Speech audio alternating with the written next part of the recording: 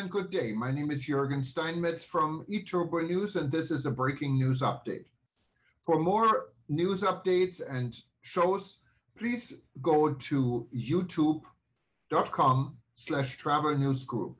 youtube.com/travel news group. Here's our update.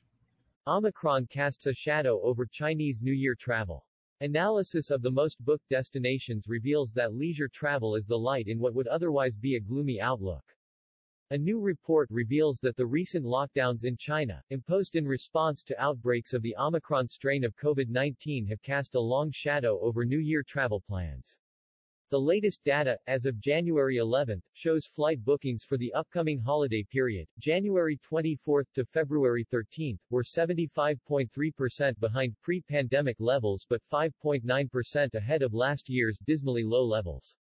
In addition to Omicron-related travel restrictions, government advice on New Year travel has also been an influential factor in dampening demand.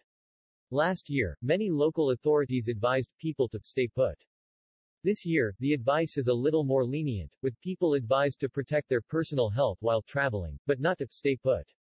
That stance allows people the flexibility to wait and see how things develop and to make a last-minute decision to travel if they wish. All is not necessarily lost for the airlines and others in the travel industry in China. This is because the lead time for flight bookings has shortened dramatically during the pandemic. Recently, around 60% of bookings on Chinese domestic flights were made within only 4 days of departure. Therefore, with a fortnight between the latest data and the beginning of the peak holiday period, a last-minute surge is still possible. Whether or not that happens will depend on new outbreaks of the Omicron variant and how quickly they can be contained. This is because the pattern of domestic travel in China throughout the pandemic has been a tug-of-war between strong pent-up demand for travel and draconian restrictions to contain COVID-19, with travel bouncing back strongly, as soon as travelers feel the risk of becoming stranded in an area of infection has receded. Analysis of the most booked destinations reveals that leisure travel is the light in what would otherwise be a gloomy outlook.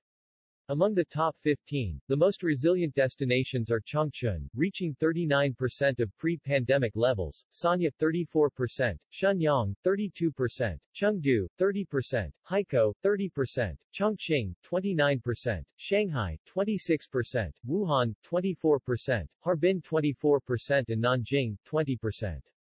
Of those, Chongqing, Shenyang and Harbin contain numerous winter sports resorts, and it is notable that Harbin is still in the top 15 list even though it was affected by a COVID-19 outbreak as recently as December.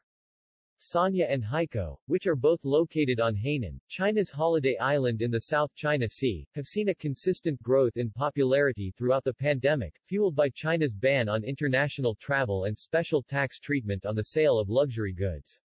According to Hainan's Commerce Department, the number of duty-free shoppers grew by 73% in 2021 and sales increased by 83%.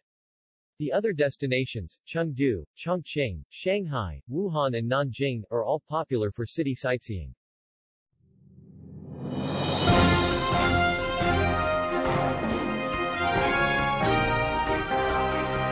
Thank you for listening to our news update. There's more on youtube.com/travel news group, or you can read us, of course, in going to our news portal at eTurboNews.com or travelnews.online.